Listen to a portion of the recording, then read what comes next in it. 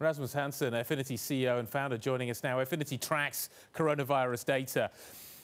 The UK data seem to be stabilising at the moment, Rasmus. Thanks for joining us. We're getting around 10,000 new cases a day. It ticked up very sharply. The delta on the delta was very quick, but now we're seeing stabilisation.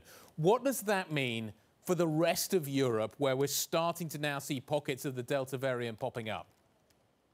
Well, I think that the Delta variant is really the key cause of concern throughout Europe at the moment. We're seeing the Delta variant has become the dominant strain in Portugal. We're seeing increased cases, although from a fairly low level, in Spain, in France, in Germany, in Italy. And it's a very likely scenario that we'll see the same pattern as we've seen in the UK so far. So an increase in the Delta variant over time, and that basically becomes the dominant strain.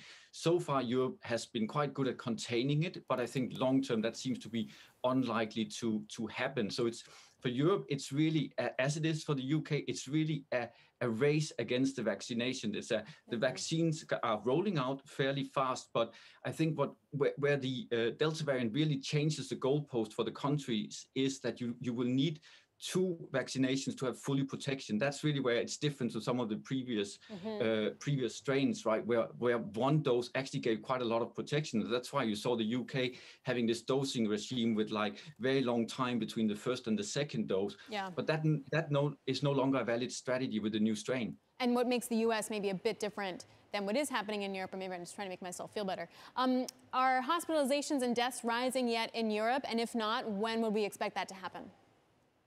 Yeah, so no, we're not seeing any concerning trends there. But you have to think of it. First, you have the variant spreading. Then you have the infection that shows up in the testing numbers. Then you have the hospitalizations and the mortality potentially.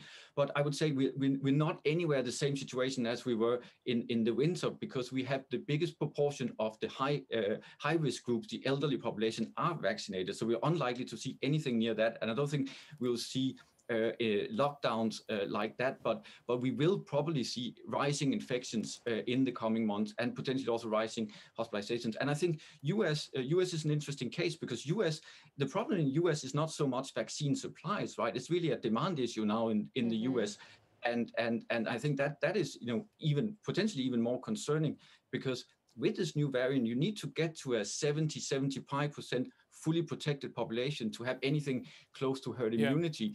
And that seems like a goalpost that's quite far away also in the US at the moment. So in terms of what you see happening with the Delta variant in the United States, what are you expecting? So I will expect the same patterns over the coming months. That will be the dominant. That will become the dominant strain. That seems like it's almost like a law of nature, right? The more transmissible the variant is, the more it will spread and take over the previous ones. And most likely we will see another variant coming and take over the Delta variant over time. There already are some reports.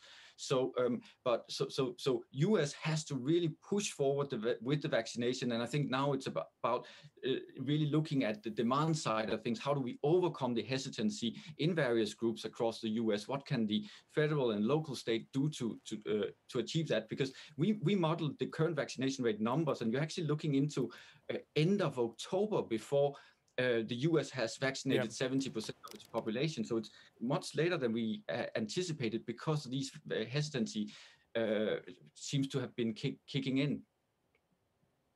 Rasmus, one final question. One of the narratives that's starting to emerge here in the UK is that we are in potentially for a very tough flu season as well.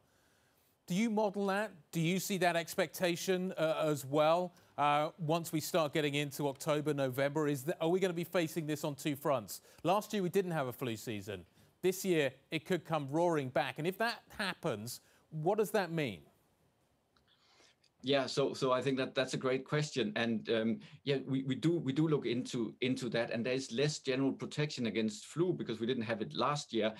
One of the big question marks is, can we produce enough vaccines for the flu season fully? And because there are concerns on the supply chain that some of the massive ramp up on the production of COVID vaccines has negative spillover on the flu vaccine. So there could potentially be a supply, but then also we need to get people in and get the vaccinations. I think the combined shots, if you could get a COVID shot, COVID booster and a flu vaccine at the same time as there's a lot of research going in, that would be quite a big deal.